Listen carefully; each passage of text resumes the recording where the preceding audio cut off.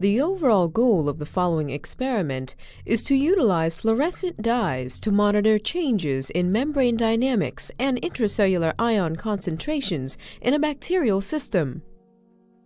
This is achieved by first incubating bacteria during their growth phase with the fluorophore of interest until it has equilibrated across their membranes. Next, the bacteria are treated with the agent of choice, and their fluorescence is monitored. The results can show changes in membrane depolarization, membrane integrity, and intracellular ion concentrations based on the observed changes in fluorescence of the indicator dyes.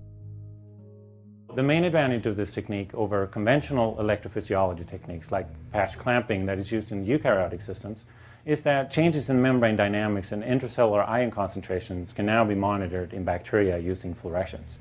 Generally, individuals new to this method will struggle because it takes some effort to optimize the dye concentrations, loading conditions, and detection settings.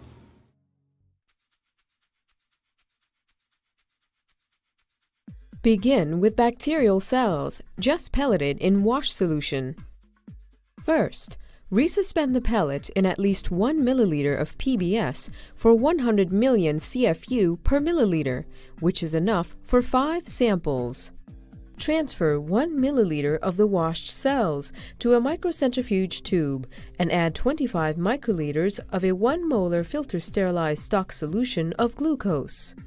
Then, incubate the cells in a 37 degrees Celsius heating block for 15 minutes. The added glucose may vary based on the experiment. After 15 minutes, add